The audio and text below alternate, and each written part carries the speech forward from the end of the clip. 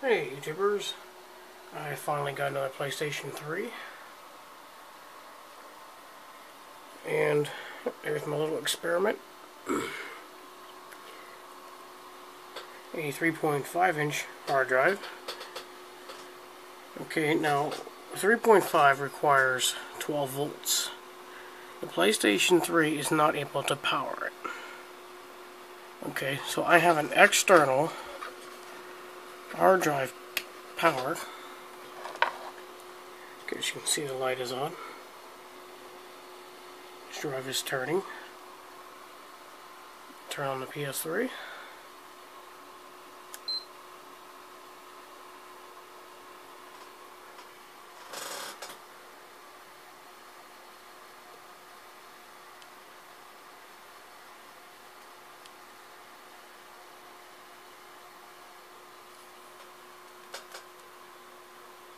Okay, I need to install the firmware because this PS3 doesn't know this hard drive.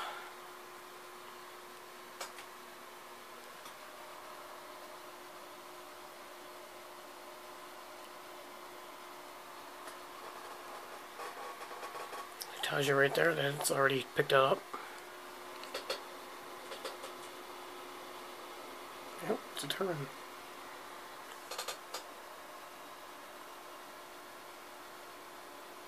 Take a look at this controller.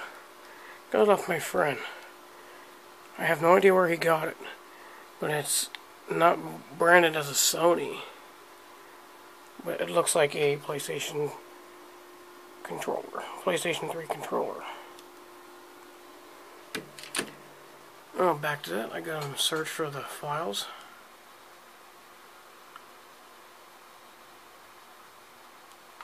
Checking. Please wait. This may take a little bit. Okay, getting back to that controller.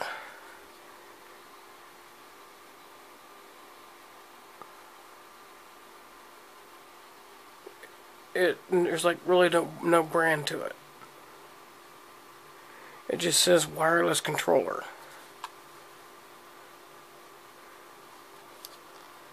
It's like a PlayStation 3 controller, but no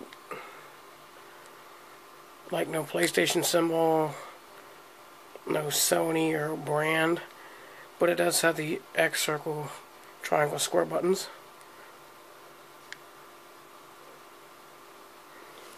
Very much so like a PlayStation 3, but it's like just an off-brand.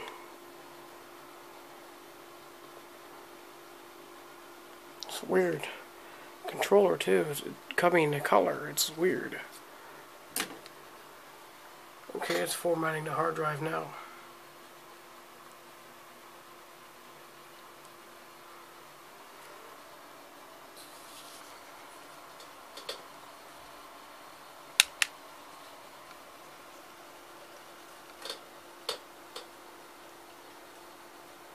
That's all I have is the data wire coming out of the system.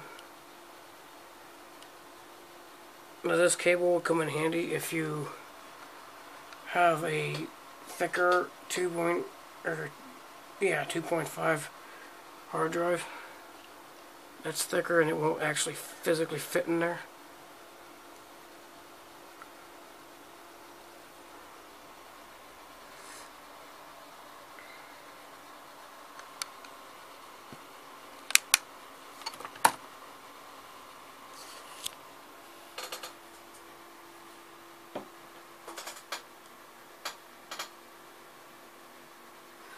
Now see, this idea will come in really handy if you have custom firmware. PlayStation 3, where you install your games on a hard drive. You can get a 3 terabyte hard drive from Western Digital. I know they have one. You can run this same setup. You have 3 terabytes of storage.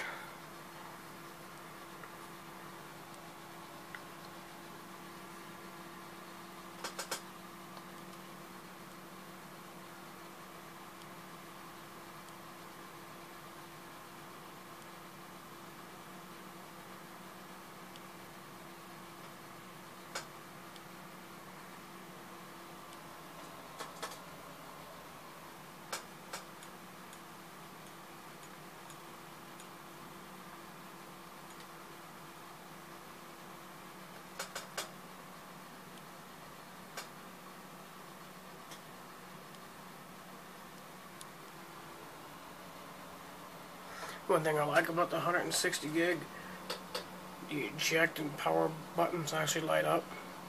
I noticed the later Slims do not. That looks like it's lit, the PlayStation symbol, but it's not. It's just really shiny.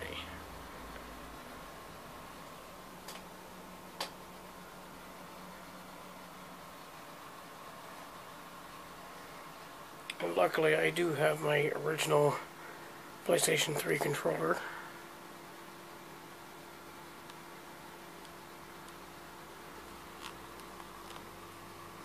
I got this one with my last PlayStation 3.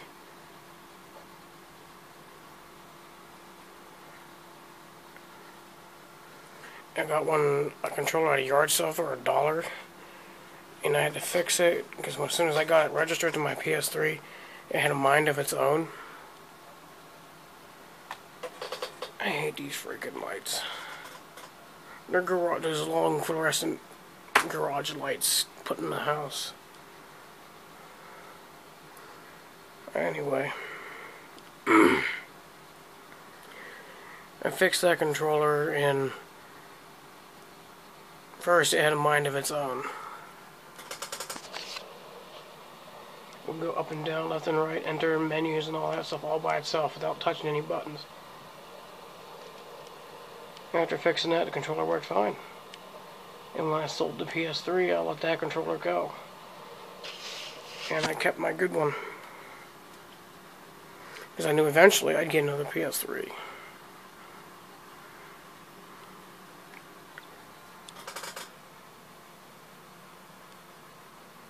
This is really going to take a while.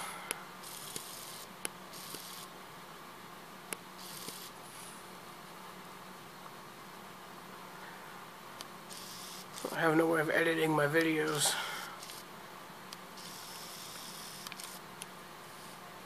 So you can guys just like skip on the timeline to fast forward through that in the video.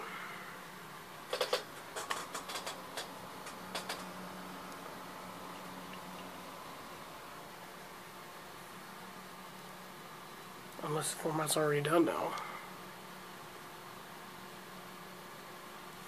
Oh, that's green one. Okay. Must be done.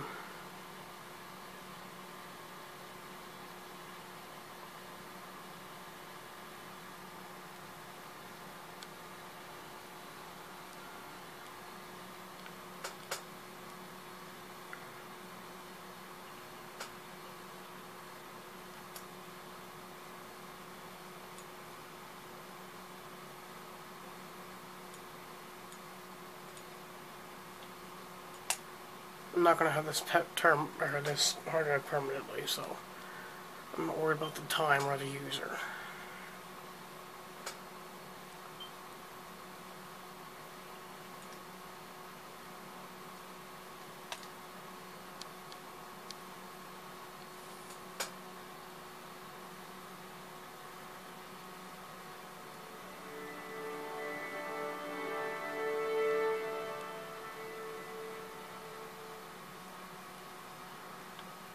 And there you have it. It's running off a 3.5-inch hard drive. Well, I was saying that's a terabyte drive. System settings. System information. 828 gigabytes of free space.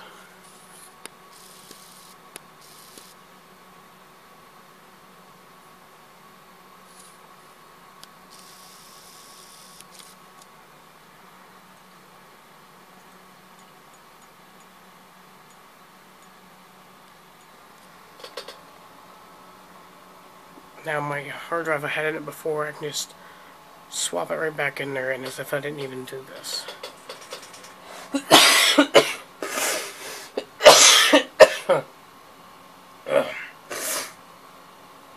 Thought it'd be over my cold by now. So there you have it.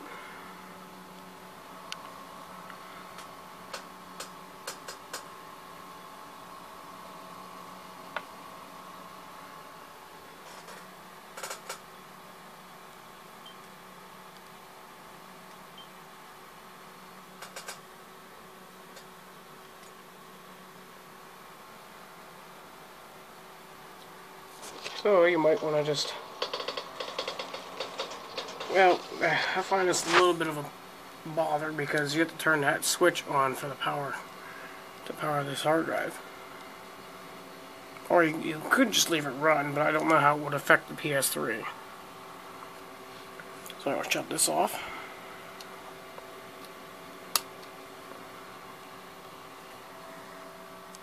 Now just give this a little tug. That's it.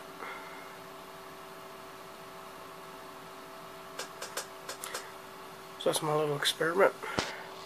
If you're into electronics, computers, and stuff like that, take a look at my buddy's channel. I got this PlayStation 3 from. YouTube username is Robert Echenoz. I will post a link in the video description below. So if you like his videos, please rate, comment, and subscribe. PlayStation.